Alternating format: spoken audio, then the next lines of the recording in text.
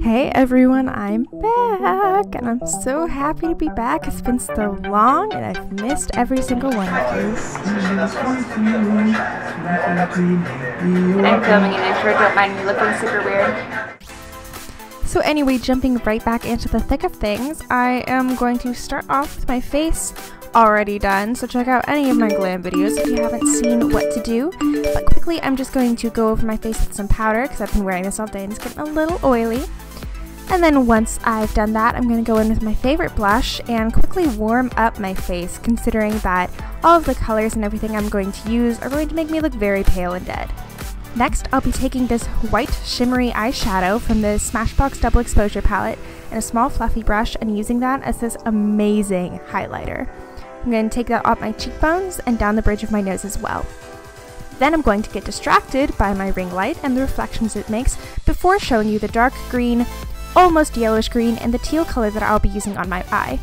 Don't forget to use eye primer and also use your Milk Jumbo Eye Pencil as a base, and then take that teal color and a nice fluffy brush and start blending that into the crease.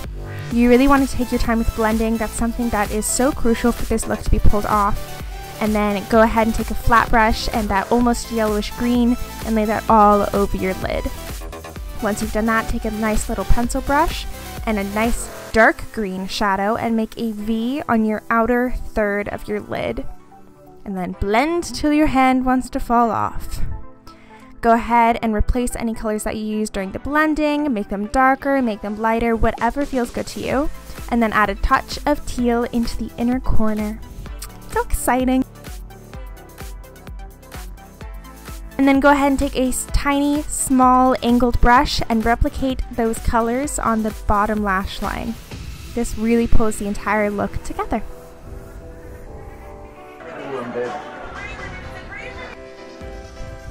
Then I'm going to be taking my lashes from NYX and glue those onto my eyes very quickly. And what really pulls this look together, in my opinion, since there is no liner on the top of your lid, is to tight line your eyes with a nice waterproof gel liner. This is optional, but I really like what it did to this. Next, moving on to the lips, I'm going to take my other NYX Jumbo Eye Pencil in Black Bean and use that as a wonderful dark base for my lips. Once you've done that, I'm going to take my favorite lipstick ever, which is NYX Liquid Suede Cream Lipstick in Cherry Skies, and dust that everywhere. And that's it, you guys. This is a very grungy, goth-like makeup, but I'm so happy with how it turned out, and the eyes were originally based off of what my hair was a couple months ago, but I still think it looks beautiful, and I hope you all enjoyed this tutorial. Goodbye, my dragons fly free, and don't forget to wait for the bloopers and come back next time. Goodbye, my friends. You okay with listening to Hamilton? Always. Yo. Who do you think I am? It was just anything. It's Hamilton.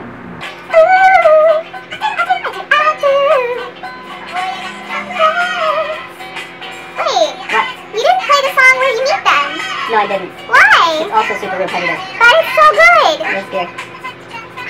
Every song is really repetitive. Yeah, but I can stand some of them more than others.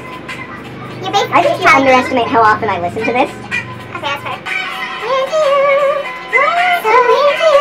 I was pointing to you. I was saying I'm so into you. I missed it. Right here. Don't come crawling back to me. La la la la.